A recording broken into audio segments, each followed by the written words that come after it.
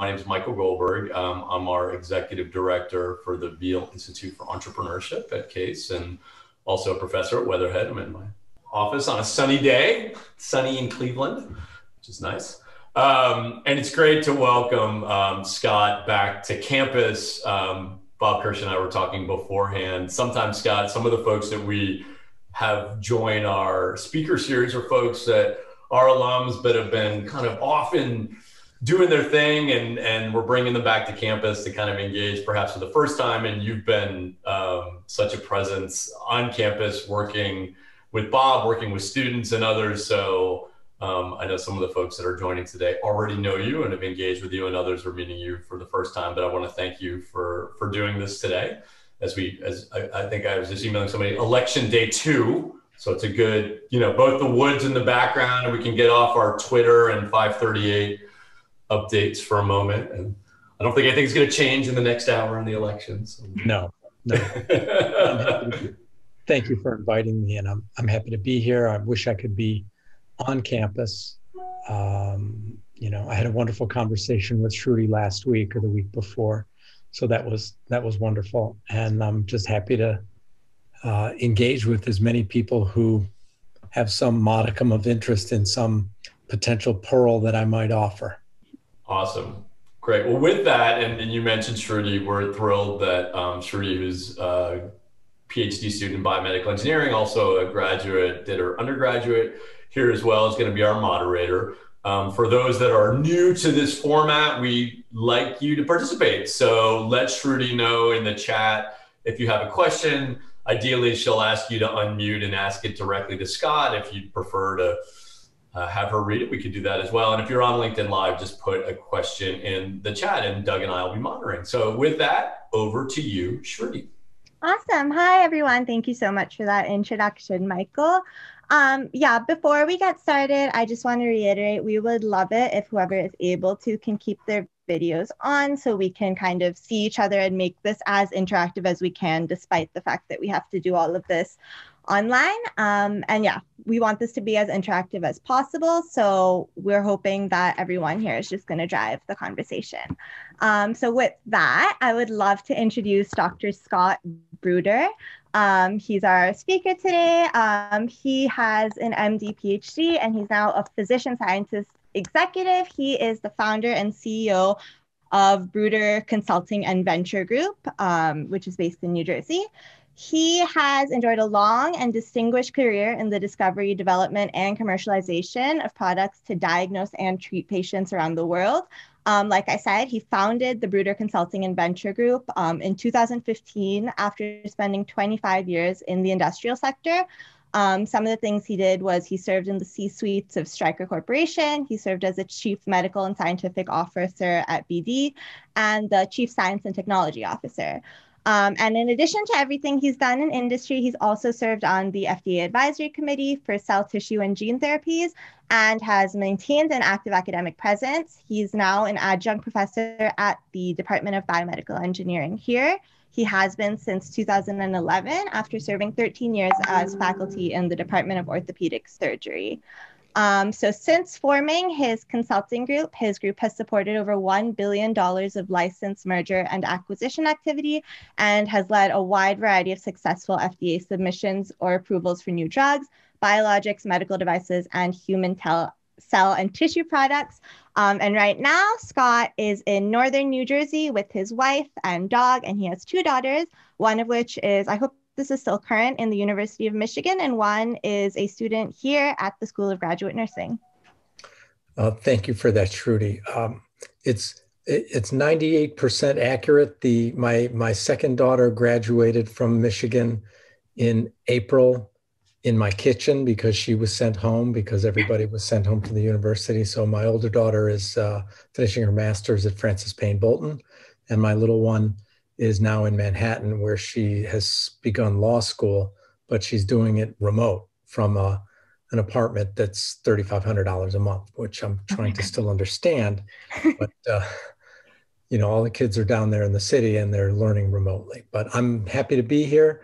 This is a new format for me. I like to come to campus and try and find a way to coordinate with with your chairman and in engineering, and meet with students and faculty, as well as folks in orthopedics and biology.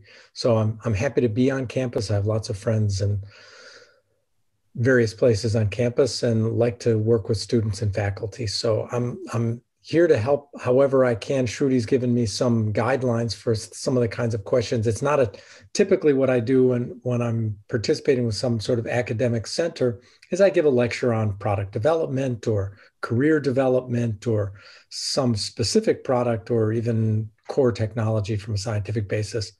And then we have some discussion and we go to lunch and we have coffee, but we're not doing a seminar today. I'm at your disposal. And Michael called and reached out and said that this was something that they're trying to do through Weatherhead and entrepreneurship. Again, I'm happy to be here. Good. And we're so glad to have you.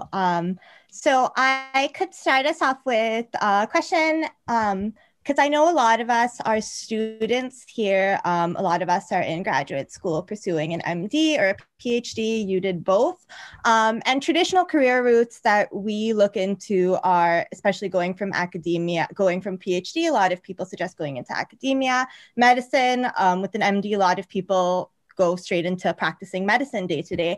So could you, to start us off, just talk a little bit about what made you decide to pursue the career that you have? You went right into industry, you decided to start your own company. So what was that thought process like for you? Yeah, when I back when I was at Case and I started in 1985, I was in the MSTP program.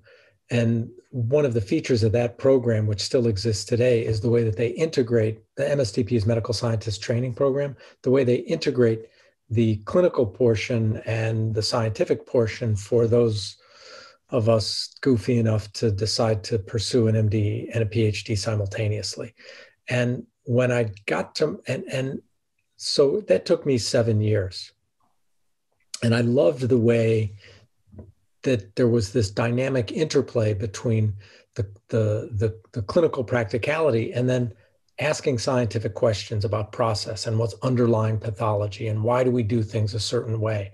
And when I got to my residency, I saw, frankly, where I thought medicine was heading, which was going to be, again, now this is 1993, 92, moving away from an environment where there was an opportunity for clinical and scientific, innovative and entrepreneurial thinking, and more to a situation where a patient comes in and presents and they have symptoms XYZ, and therefore you are then mandated to perform tests 1, 2, and 3. And if the results give, D, E, and F, then your treatment is 6, 7, 8.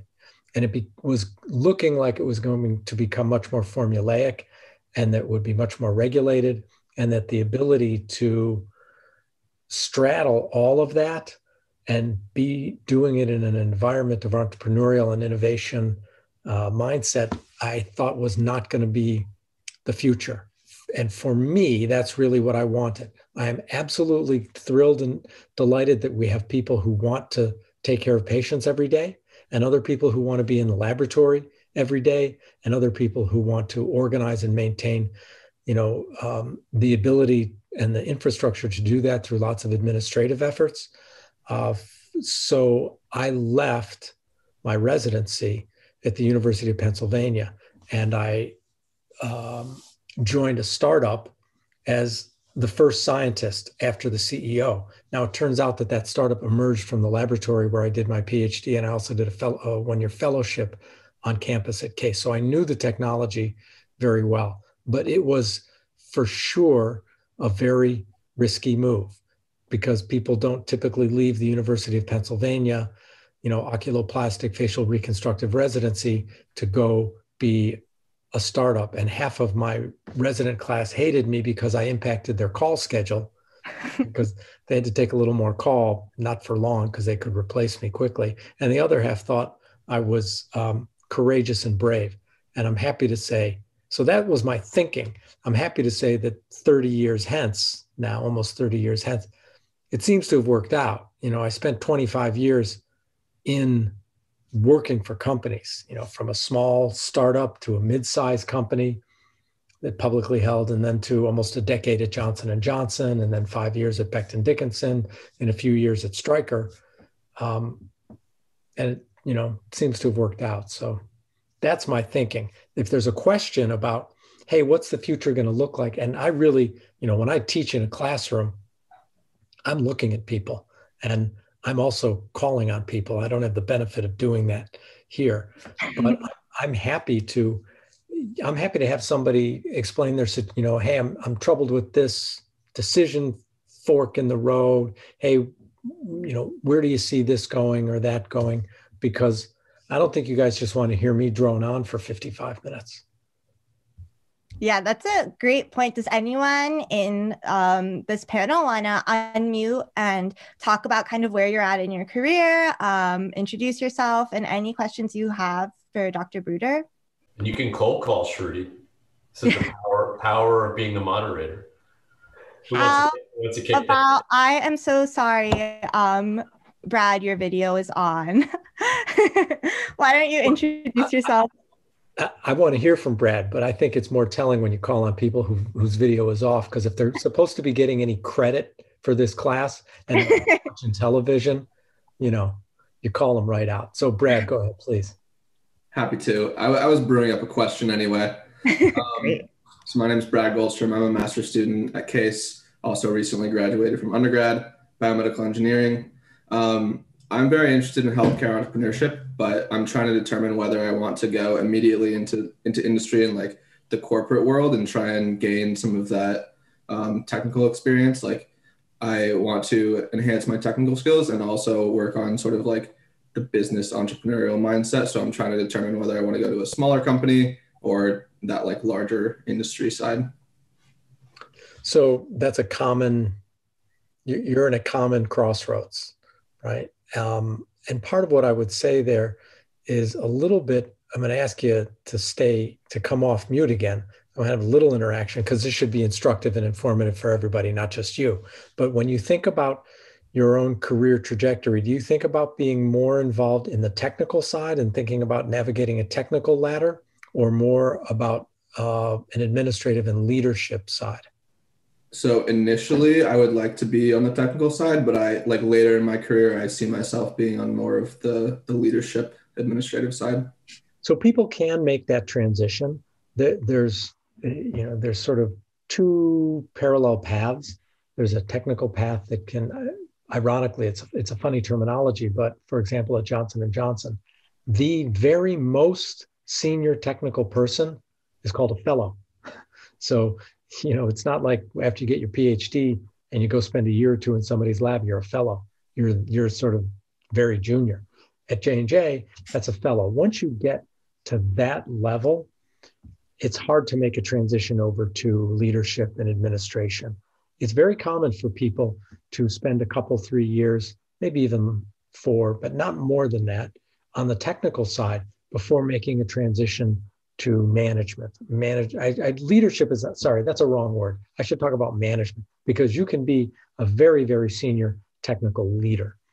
I'll also say, and again, I have to make some generalizations, but if you want to be a technical leader at the very top of your game, it's unusual that people who have master's degrees achieve that level of seniority, not because they're not smart or capable, but there are so many other people who have advanced degrees, who have PhDs, who sort of enter the workforce in the company with a running start, and they have more technical training. Now, having said that, I've seen many people come in with a master's, either an MBA or a master's in science, and come in and work in business development. And business development, in terms of thinking about entrepreneurship and strategy, you have an opportunity, for example, to engage in due diligence. So business development is essentially the function inside these business units that's responsible for licensing, mergers, acquisitions, and growing the business that way. And so often you get sent out on doing an analysis of a company. You'd certainly do an in-house analysis first before meeting with them, but then doing diligence. And that's a career path. I feel at the moment like I may have skived off your question a little bit. Can you bring me back to the question? It was kind of just like where to start in a career, like given the goals and aspirations, but I think that is like still good. Like you provide some insight regardless. Yeah, so there's two kinds of jobs I think I would encourage you to be looking at to apply for. You talk about where to start your career. Look at your with a master's, they may call you, depending on the size of the company, they may call you a research scientist 1 or engineer level 1, or you could join on the side of analyst. That would be the kind of job title you might be looking for on the business development side. Then there's the whole question of, okay, do I join a small company or do I join a large company? The thing about joining a large company is there's usually a installed base of infrastructure that exists, and that may include internal training programs and learning things about HR policies and lots of sort of structured learning and some structured process, which can be useful. The other side of that is you could wind up being sort of a flea on a battleship. If you join a small company, and especially if it's a startup, you've got some risk. They have some risk, and you have to be tolerant of having that risk. You want to understand something about their capital structure, how much money they have, what their runway is. If they have enough money to survive, they need to have more than enough money to survive for 6 months, right? But when you go to a small company, like I and a lot of my colleagues did, you get to learn a lot of different things, right? So you come in as a technical laboratory person, and then you get to learn about intellectual property and writing patents and reading patents. And then you get to think about, okay, well, you may have more direct engagement with people in regulatory affairs so that you have some perspective on how the things that you're designing or working on, how they have to be navigated through to meet the FDA standards, or even what we call process development. Because it's one thing to make 10 or 20 implants or devices that are going to be used in a lab, in some rats or bunnies or dogs. It's another thing to develop a process to manufacture this device or implant that's going to go in tens of thousands of patients. So it's a whole different science amongst itself. I have a follow-up question, but Shruti, do you want to? Okay. How do you think that you weighed like your desire to go into a smaller company versus the tolerance for risk at that point in your career? Yeah, well, it's a good question. It's going to be different for everybody. At that point, I'd been married less than a year. We didn't have children. And in my diligence, I knew that the company at the time, it was called Osiris Therapeutics. Some of you may have heard of it. Osiris had enough money for at least 2 years. And I figured that, and I also entertained an opportunity at Merck, so they're two extremes, right? I was going to be the second employee behind the CEO, or I'd go to Merck. And my feeling was that I had sufficient training and education as a sort of a pedigree, and Case gives you a wonderful pedigree, and that I would learn enough in those, at the bare minimum, 2 years in that startup, that if they folded, I had enough self-confidence that I'm going to land somewhere else with my training underneath me and the experiences that I gained over those 2 years to be useful. It's not like I had 2 children already and I had a sick parent and I needed to, be in a certain location. We were able to move wherever we needed. So again, it's sort of a very personal decision and how your own risk tolerance is, right? I have a sufficiently robust risk tolerance. I know other people who just don't. They just don't have it. And that's not a value judgment. They just want to go to Merck. they want to go to J&J, they want to go to Lilly, whatever. Yeah. Are there any other panelists here who are kind of in a different type of career path or maybe doing a different type of career that would like to pick Dr. Bruder's brain about anything? Or even the same kind of career path? And I believe Shruti has a number of topics teed up, so this isn't the be all and end all topic we're talking about today. Absolutely. So I guess a good go ahead. I just want to ask one thing, Scott. So like, could you also so I understand that you started with the startup, and like how many years did you work in the startup, and then you transitioned to J&J and then Stryker? So like in like very quickly, if you can tell it's like what you were doing, like 5 years in the startup, from 2 employees to about 125 employees. 5 years there. 2 years in a mid-stage company called Anika Therapeutics, which is a mid-stage market cap publicly held company. 2 years there. 8 years at J&J. 5 years at and so when I left Anika, I was hired into J&J as a vice president. I grew more and more responsibility at J&J and left there and joined Becton Dickinson as their chief science and technology officer in the C-suite, and then lost my job. So, these things happen, right? I lost my job because and actually this is a good lesson. I used to think, and a lot of people think, okay, well, once you make the C-suite, like you've hit the pot of gold, right? There's nowhere left to go, and you've made your mark. But you serve at the whim of the CEO. And I had a wonderful 5-year run with Ed Ludwig, who was the CEO of Becton Dickinson. And then a new CEO came in, and he cleaned out the C-suite. He doesn't have to fire you for cause. You don't have to, poison your peers. They can fire you, and they take care of you. But he fired almost the whole C-suite. Bring their own team. Sorry? To bring his own team.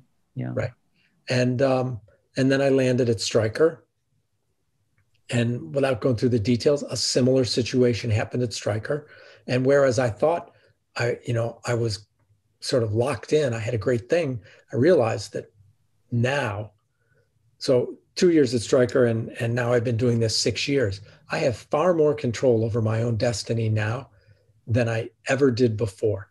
However, I couldn't be doing what I do now had I not spent 25 years previously learning all the stuff that I learned.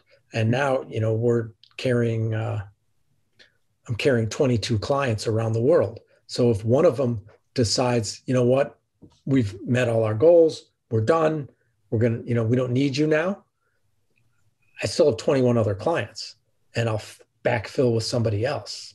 And so, it's much more in my control. And plus I get to go hike in the woods like this when I want. Yeah. So it was a silver lining, right? They fired you.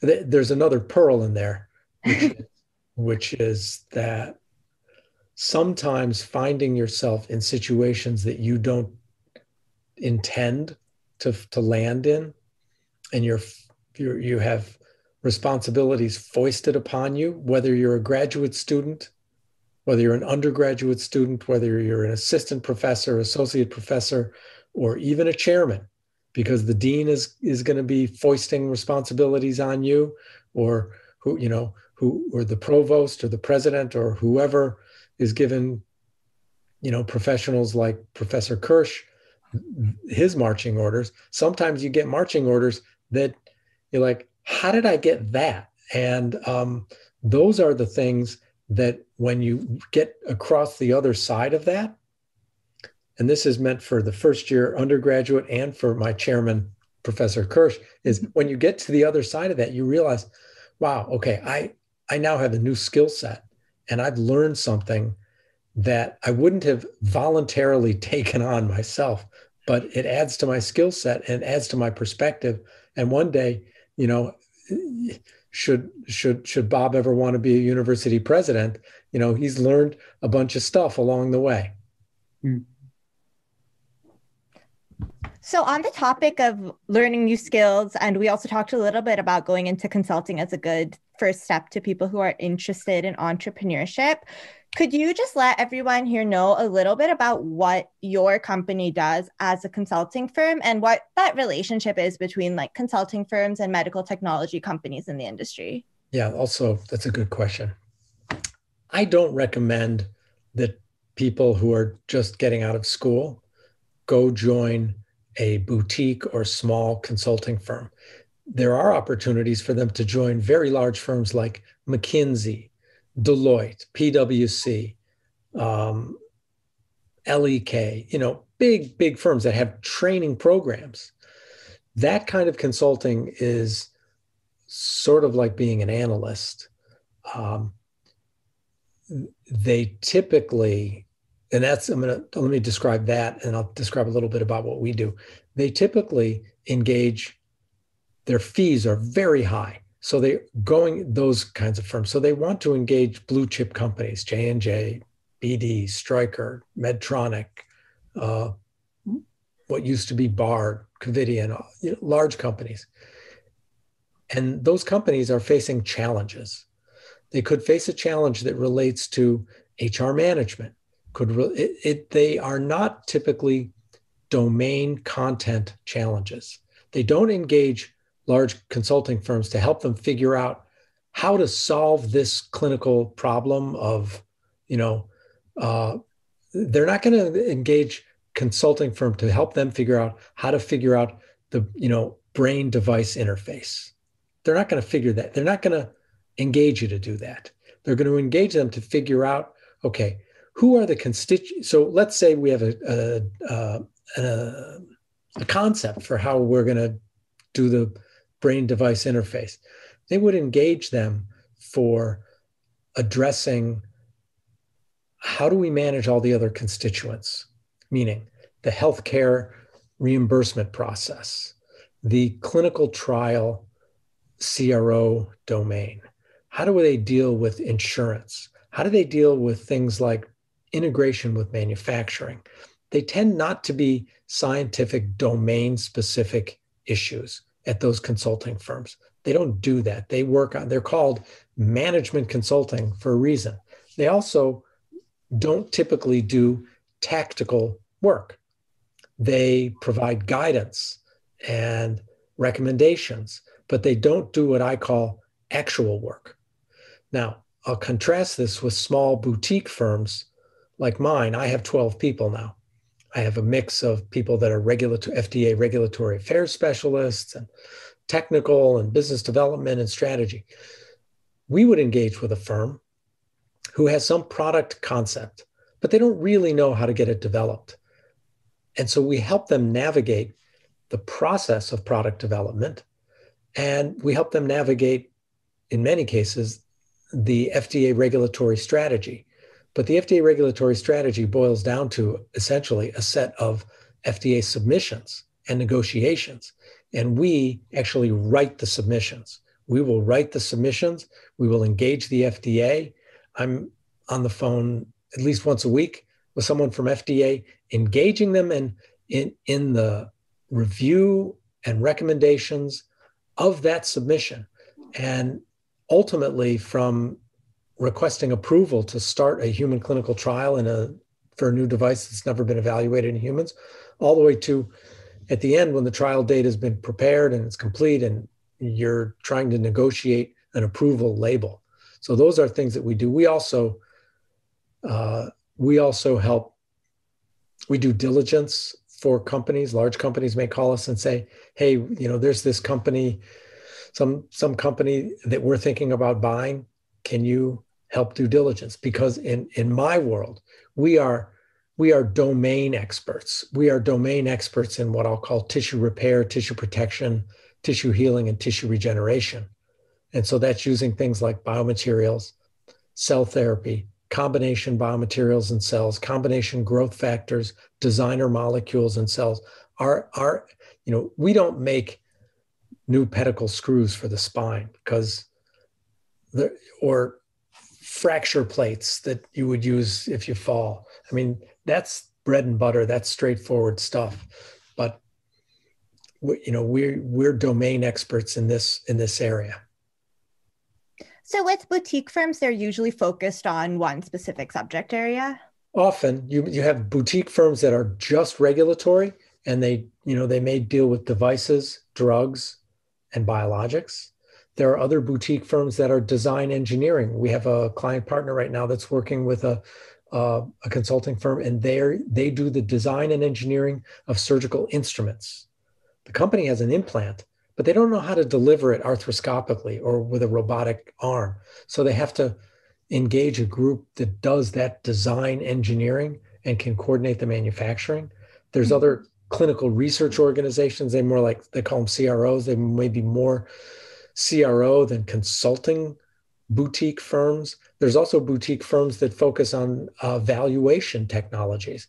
So, or valuation processes that would help across different sectors and different industries to help companies get a third-party assessment of what their valuation is, how valuable they are, so that they can use that information as they go out to potential investors and try to raise capital so that they can have enough money to execute on a development plan.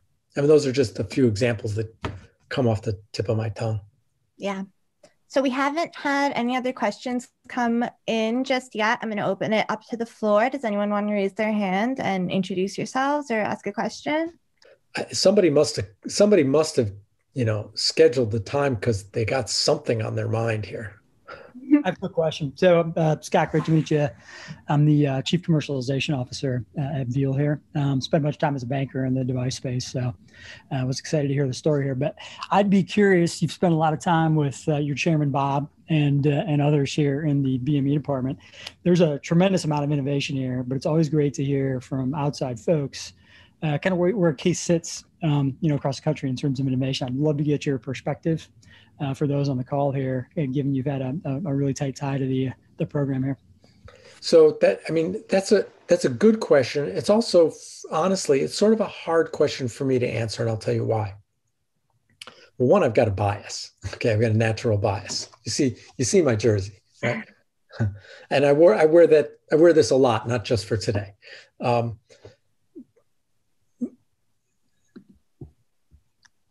I'll say this: when I'm not inside a company like J&J or BD that may be always out actively looking for what the level of innovation is and who's doing what, I'm not doing that now. I haven't done that for 6 years. So I would say I don't have my finger clearly on the pulse of that. What I can say, and as a individual who has been historically involved with a number of things in BME, we're not, I'll say we, maybe it's me. I'm not currently engaged in sort of an outside reviewer's perspective that is going on in BME actively right now. And some of that's probably just a result of COVID. And also before that, the challenge of, okay, how are Case and the clinic going to solve that? And how's that integration going to look? And what's going to be in and what's going to be out? So I don't have a working facile knowledge of that. But what I can say is, because I sit on an advisory board that's, we meet like every 2 months in the medical school, and they've got these innovation programs, and they have dedicated people, which BME did not have when I first started getting involved 11 years ago. And then they installed a person to help with reach out. And that reach out is actually really important, because it's not just like, hey, we do great science and everyone's going to come flocking here. Because there needs to be it's like innovation. I can't just, I'm going to pick on somebody. I just can't, well, pick on you, Todd. Let's just say you worked in my team. I can't just go call up Todd and say, hey, Todd, I need a great idea by Friday. Invent something. It doesn't work like that. I'm on it. I'm on it. You're on it. Thanks. Challenge accepted. There's So I've thought a lot about innovation in industry, and you have to actually, it sounds maybe a little counterintuitive, you have to create a process around how you become innovative. And it involves putting the right people in groups and putting them in an appropriate setting that has certain constraints and certain elements that are unconstrained, and how you get them and inspire them to work together to come up with innovations. And then I was saying this piece about how do you advocate for that from the university? How do you promote that? How do you bring awareness to that? I don't know, frankly, how active the technology transfer office is in outreach. You know, for example, if you've got people in, you know, I'll pick the you know, brain device interface. I don't know exactly what Professor Kirsch and his colleagues are doing. I mean, I read the magazines, right? And maybe I pick up the journals, but they should be, at an appropriate time to be defined, they should be reaching out to medical device companies who they think could be supportive, that would be interested in supporting and driving toward commercialization. But you have to understand what their interest is in driving commercialization. Yes, Medtronic has been a fabulous partner to the university, but ultimately, you know, they got to sell product. And so if there's another faculty member who has something related to, I don't know, some novel drug delivery system, right, that could be suitable for example, if instead of giving medications parenterally or intravenously, if you could find a way to deliver that compound orally, and it wasn't subject to the digestive enzymes of the GI tract, for example, if they could develop a system for that, then that technology transfer office and the principal investigator should do reach out to firms who perhaps have parenterally delivered therapeutics that would be, you know, if you can deliver something orally, it's way better than having to deliver it intravenously, for a whole lot of reasons. And they should do active reach out and not necessarily expect that, hey, just because they had their paper published in Nature or, you know, whatever, that everyone's going to come calling. Maybe somebody will, but it's an active process. Sort of like the I don't know if it's sort of like it, but there's some process that is used to create the rankings of departments, and some of that is national rankings of where, for example, where case is. Some of that is really very objective, and some of it, quite frankly, as I understand it from the peanut gallery here, involves lobbying and having, you know, faculty and chairmen sort of go out there and lobby on their own behalf, or sometimes lobby on. It looks like, Bob, you want to say something?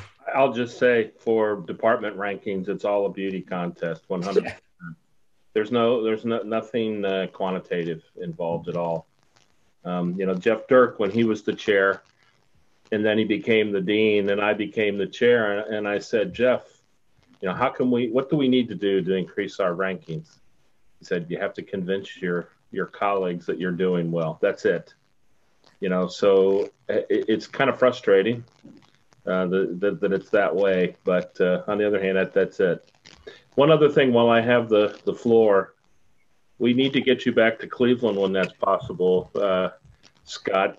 We have a Coulter program, which is flying, you know, miles high. It's doing fantastically, and it involves outreach, you know, immensely, but it also involves education of the faculty.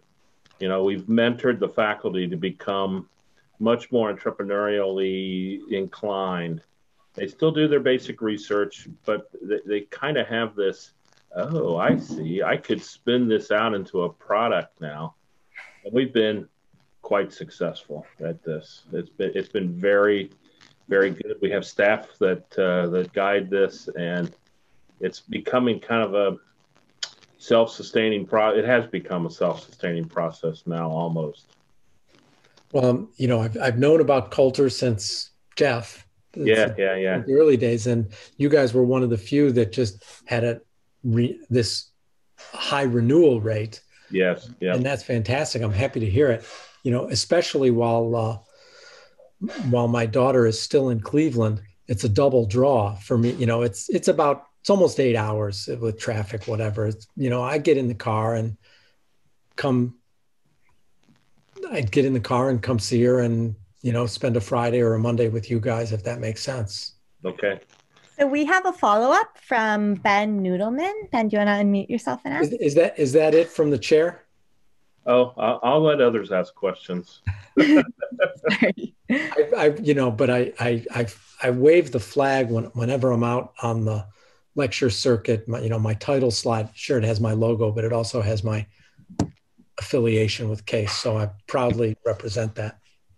Well, we're proud to have you, Scott. Thanks, Bob.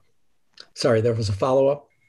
Yeah. Hi, Scott. My name is Ben. I'm a former student within the biomedical engineering department at CASE, and then I actually did the master's in engineering and management program a few years back, and found my way into industry in more of a business development and technical project management role, but in the hopes of getting back into a more operations focus within medical devices.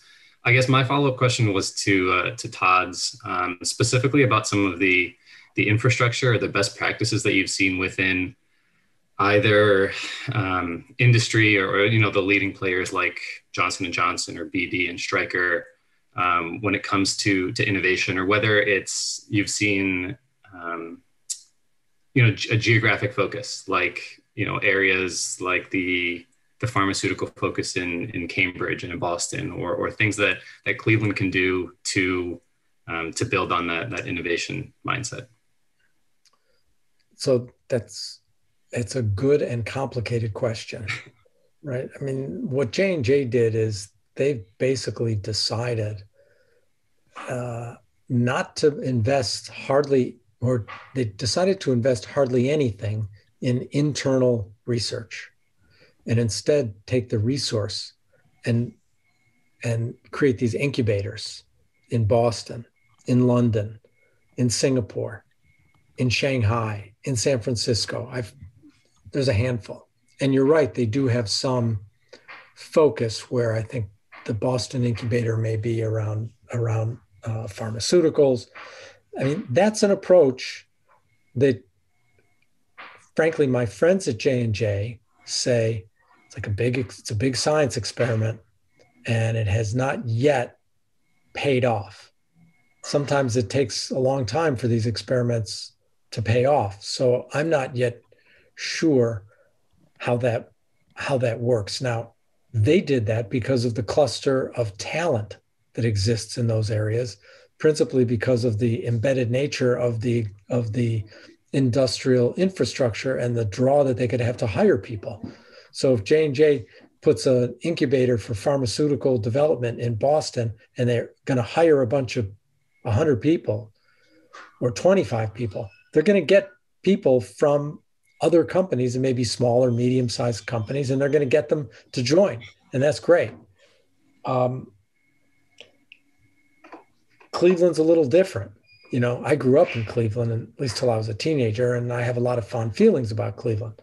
But Cleveland is not quite the biotech or med tech mecca for industry.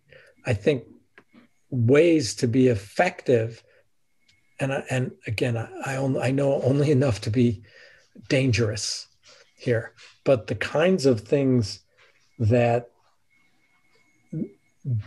BME intends to do with the powerhouse of the Cleveland Clinic has an opportunity to put some of those things on the map and draw attention. I can't speak to any of the specific programs and projects. I'm just not close enough.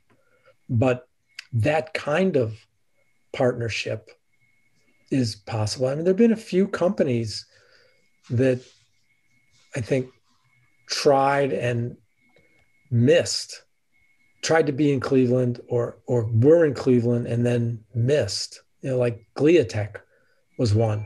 Gliatech came out of the university. Unfortunately, that had a bad ending. Osiris came out of Cleveland, and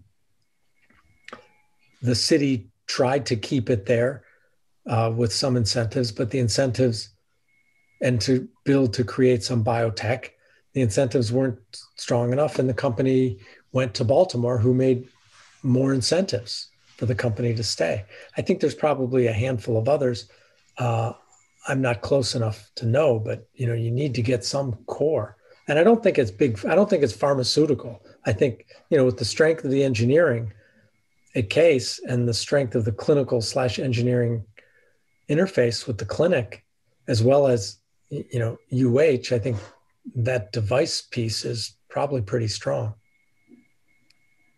I don't know. There's a lot of rambling there. No, that was great. Thank you. So we have time for one last question, I think, and it'll be from Mohammed. So, Scott, I have a follow-up question. So you were mentioning that, some of the faculty, like they are like working on their publishing papers and doing some development. So they should engage like industry like Medtronics and see if they are interested in commercializing those things. So what I understand with my limited knowledge is that like these big companies, like they like, because whatever come out from the lab, it is very premature, right? And they want it to be like some sort of a spin-off and then like become more mature. So like, what do you think, like how is it possible that these products get mature in the lab environment, or they should go to the spin-off and then engage these big companies for commercialization? That's also a really good question.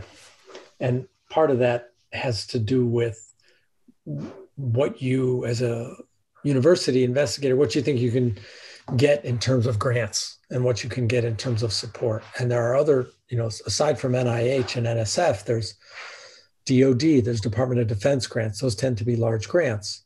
There's NIST grants. And some of those ATP grants, SBIR grants, those are, intended to help take a technology into an early stage of business. Now, it's generally true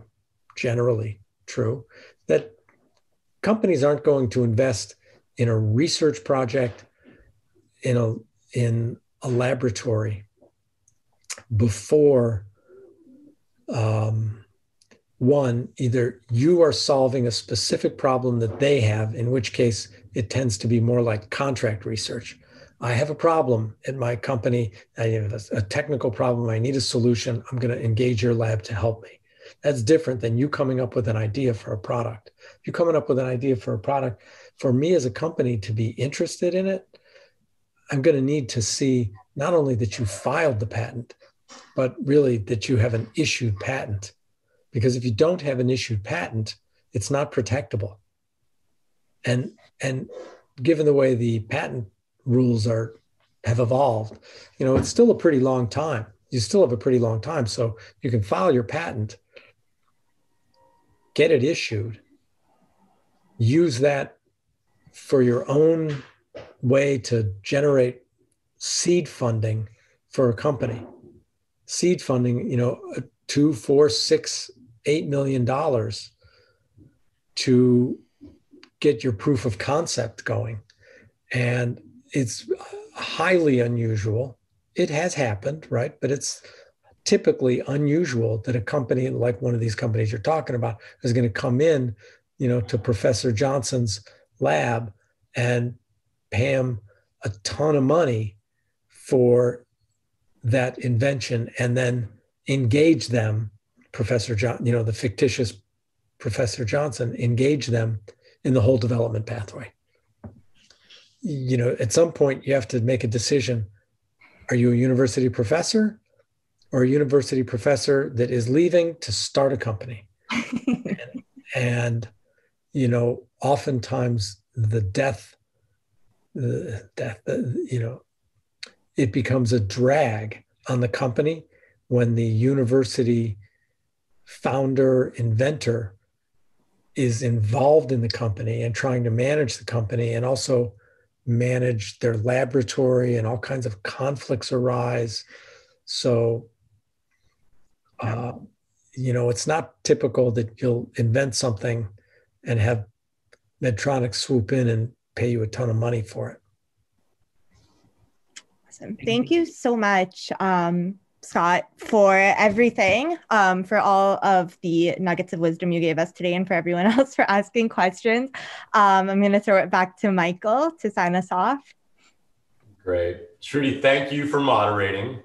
I feel like we're training Scott a great as during this, because it's only apropos with the presidential election on our mind, but we've watched moderators, from Chris Wallace on down struggle, and here we are at your alma mater training the best and brightest moderators. So thank you, Shruti, for doing a great job. And Scott, thank you for joining us for conversation today. As you mentioned, we prefer and we look forward to getting you back on campus, and we so appreciate you coming back. And it's awesome that your daughter's here. But in the pandemic times, we do what we can. So this was a great format, and thank you so much for engaging with the folks that joined today. Thanks for inviting me. I'm happy to be here. I love talking to students and faculty, and usually, when I go and give a lecture, seminar, something, I always learn something. And that's what's fun, because you could get, it's easy for me to get a little isolated, even with the woods, but it's easy for me to get a little isolated in my own thinking and a little insular, and I always say when, before I start my lecture, I'm probably going to say something that somebody here doesn't agree with, right? Or I could say something that's actually incorrect. So call me out, right? If you don't, where it's fact or not fact, if it's not correct, if you disagree with my view on something, bring an alternative view and let's talk through it, because my mind is fluid and can be changed, and maybe your mind will be changed as well. But I'm happy to keep talking, and as you can tell, I'm happy to respond to invitations. So whether there's something that's an additional virtual event with you or with my chairman, or an actual event live, you guys know how to reach me. Awesome. I'll be in the woods.